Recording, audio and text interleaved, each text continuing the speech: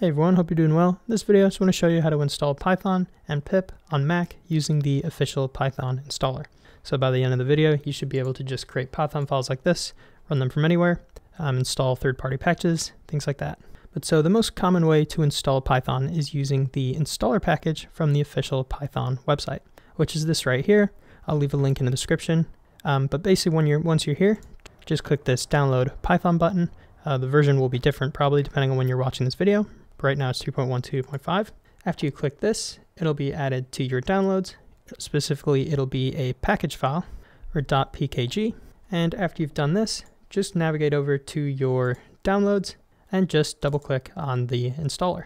And what it'll do is it'll just take you through the windows where you just have to click continue with all this stuff. This is all reading, so information if you want to read on where it will install things, what it'll do. But I'll basically just give you a summary as we go through. But just accept everything, agree to the license. It'll tell you how much space it takes. But after installing that, what you should get is inside applications, we will have a folder right here called Python, and then it'll be the version.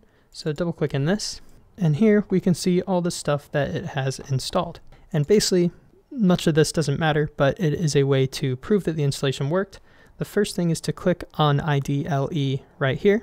So this stands for Integrated Development and Learning Environment, and it's basically just a way to write, test, and debug Python code. So this opens up a shell with Python, and so you can just run some Python commands like 2 + 2, you get 4, print hello world, and it runs.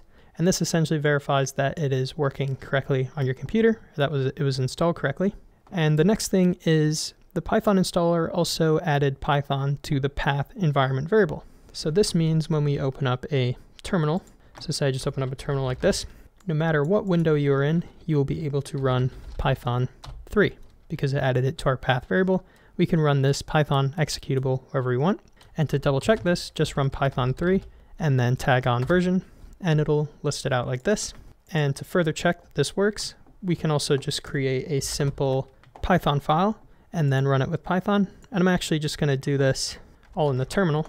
And so what I'm going to do is I'm just going to echo hello world into a file called mypythonfile.py.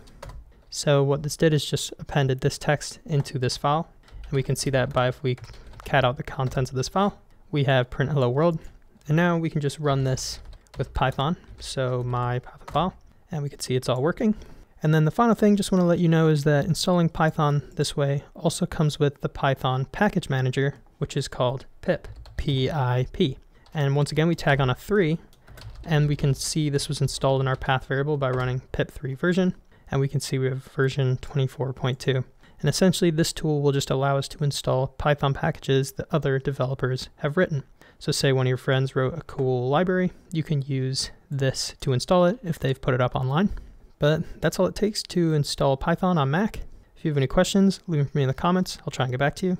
But besides that, thanks for watching and have a good one.